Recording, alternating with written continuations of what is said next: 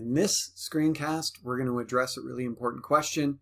It's only going to be the first of two parts of attempting to address this question. And in this screencast, we are going to answer the question, what is philosophy?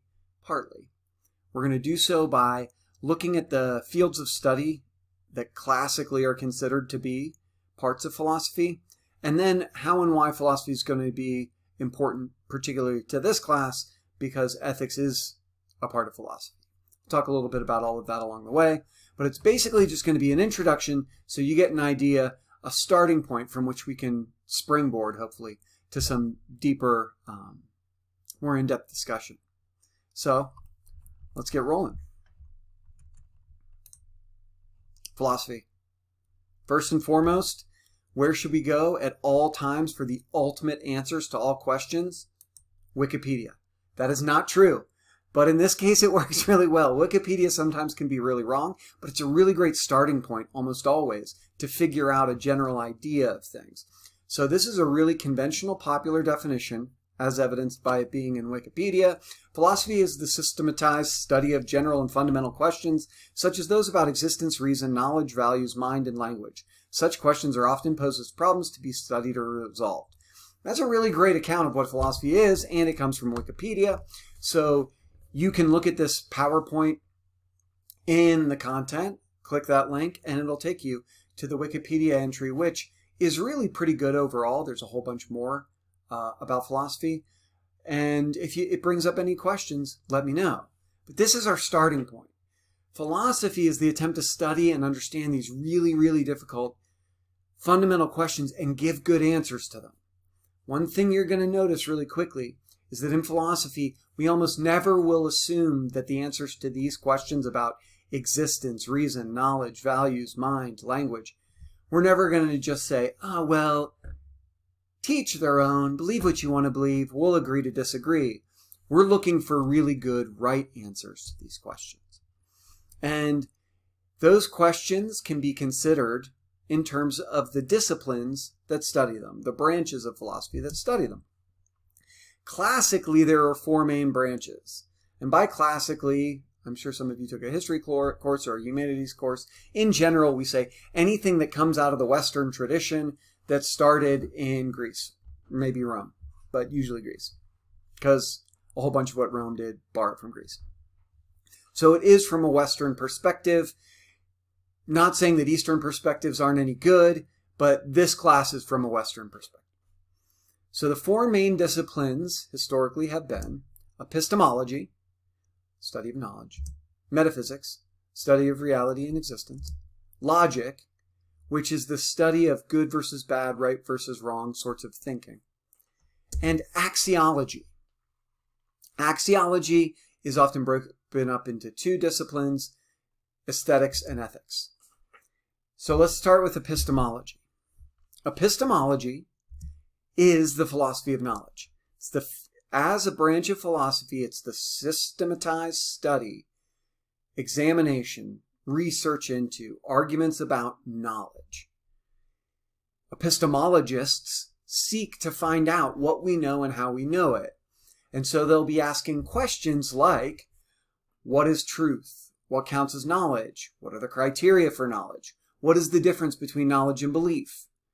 One really important distinction that we can make right here and now is that philosophy in epistemology, the way that an epistemologist or a philosopher studying something like knowledge is very, very different than the way someone like a psychologist or a neuroscientist would. They will borrow from each other. Philosophers will borrow from everybody, but they are different disciplines. And I bring this up because a lot of people are confused, and recently, especially in the last 3 to 5 years, people have thought that philosophy was a branch of psychology. It is not. Psychologists would be wanting to study a human brain or behavior, the human mind, to say, what is it that people think they know? Why do they think they know it? How did they come to believe they knew that? Philosophers are going to want to say, what actually counts as knowledge, whether or not person A, B, or C ever believes it? What should we consider adequate justification for our beliefs? What is actually true? Is there something out there that's actually true? Are statements actually true? And what makes those statements true? Whether someone believes them, whether they're a part of someone's psychological condition or not. So, epistemology is the study of knowledge, and it seeks to figure out, what do we know? How do we know it? What really counts as truth? What counts as justification? What are beliefs? We're going to get into all of that a little tiny bit, because in order to know stuff about ethics, we need to know what our criteria are for knowledge. Metaphysics, reality and existence. What exists? What's real? A lot of times I'll have students who think of metaphysics as like the beyond physics. It must be spiritual. There's like a metaphysics section at the bookstore that includes crystals and I don't know what else.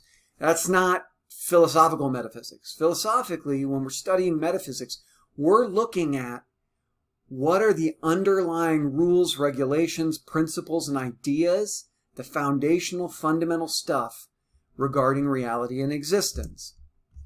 So, they will seek to find out what is real, what's not real, and there will be a whole host of questions we can ask. What exists? How do we know it exists? Which would be an epistemological question a little bit. Excuse me. I sneeze like a hurricane. I apologize for that. But I'm not editing it out because we're not that concerned about being that professional. And I'm a human being who sneezes.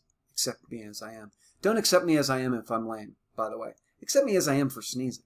Everybody sneezes. Is there a difference between physical and non-physical things? Do non-physical things exist? If I say to you, picture a unicorn right now, you're picturing a unicorn. Does that unicorn exist? Where? What's it made of? The idea you have right now, whether it's about the unicorn or you're thinking, what is this crazy dude thinking? What did I get myself into? He just sneezed and didn't edit it out. What the hell's happening here? Where do those ideas take place? Are they real? What are they made of? What is the fundamental stuff of the world? We know physics will tell us, break it down into atoms, then subatomic particles, right? We'll get all the way down to like quarks and super tiny, tiny things. There's probably tinier stuff than that. I'm not an expert in physics, nor will I pretend to be. But what are those things? Physical substance. Do mental substances exist? You want a really rad metaphysics question that is going to blow your mind right now? What are ghosts made of? No, really, what are ghosts made of? Don't say like, they're made of something ectoplasmic and electromagnetic. We don't even know what that... If a ghost's made of something, how does it exist after someone's dead? Is it their soul? Interesting metaphysical questions. So metaphysics is asking those questions about all things, not just ghosts. I throw that in there because it's one that I'll come back to a bunch of times, just because people have really inconsistent beliefs about what a ghost might be. So, epistemology and metaphysics, we've covered two of the branches.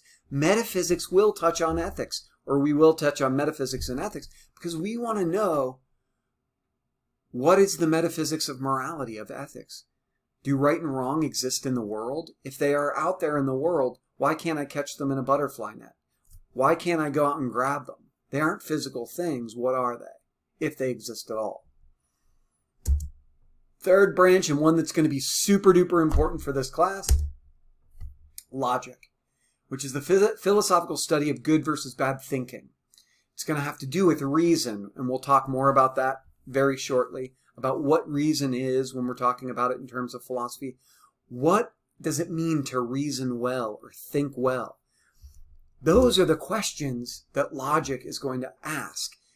It wants to provide logic, philosophical logic is going to provide us with some objective criteria, or at least claim to or try to, and we'll see this argument within 2 weeks.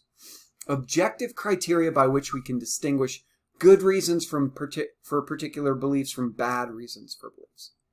So logic is going to tell us, hey, all of those arguments people give or reasons people give to be on one side or the other in like a political argument or something, it gives us criteria to objectively say, that argument is better than that argument. We have better reason to believe that person and their beliefs than this person and their beliefs. That's pretty rad.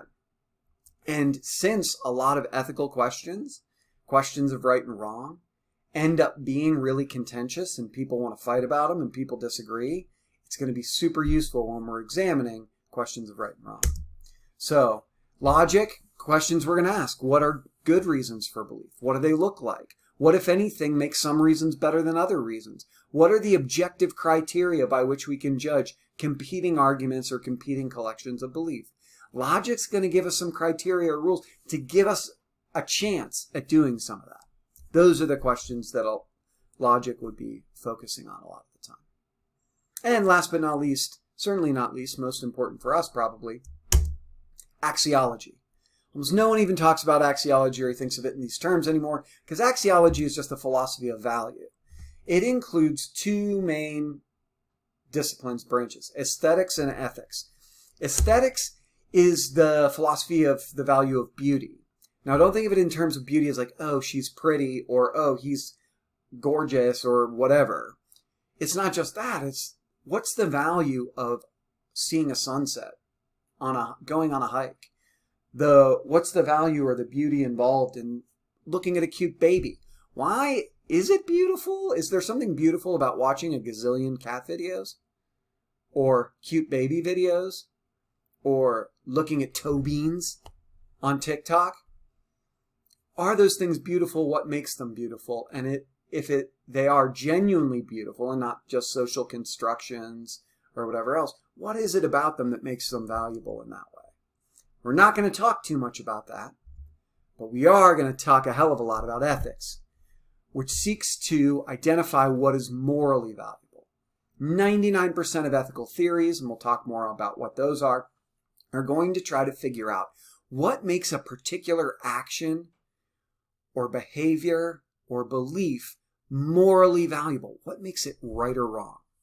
I'm going to talk a little bit more about that right now because that's the course we're going to be taking. And we need to have a slightly better understanding for now of what ethics is. Two questions in ethics that are primarily the focus of what we're going to be looking at. And these I really want you to remember, and I'll tell you right now, they will show up on future quizzes. They'll show up in a future folio maybe, might show up in a future discussion. I want you to get in your mind that ethics, as we're thinking of it, is really trying to answer two questions. One, what makes for a good life? Not a life that I like or that would make me happy, because that might be a horrible thing for everybody else or a horrible thing in general. So we need to understand what good is. What does good mean? Are there objective criteria for good? And what is the right thing to do? In a certain circumstance, given the context, will it matter what I do or don't do? Should I do something or should I not do something? What makes an action praiseworthy? What makes it so that we ought to tell someone, good job for what you did, you're a good person, you're doing the right thing, for telling the truth, or being kind, or returning the wallet they found on the ground? And what makes something blameworthy? What makes it so that someone ought to be, not that they ended up being blamed for something, but that they should be blamed for it, whether anybody catches them or not?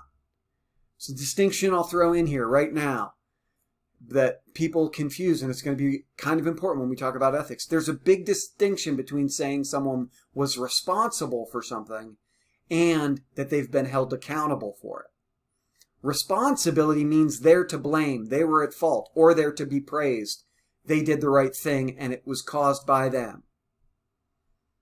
If a baby falls out of a third-story window and I catch them and save the baby's life, I was responsible for that baby's life being saved, because but for me, they would have fallen and died. Now, being held accountable for your actions means, hey, people noticed Chad did it and gave him a round of applause. Or people noticed Chad did it and the baby happened to be that creepy doll from the movie where it's like a creepy doll that comes alive that's AI and is going to start killing people for the girl. Or it's the Chucky doll. And then people will be like, dude, you should have let him die. Should have let that doll hit the ground. Interesting question. I'm not a huge horror movie person, so I don't think I've seen any of them.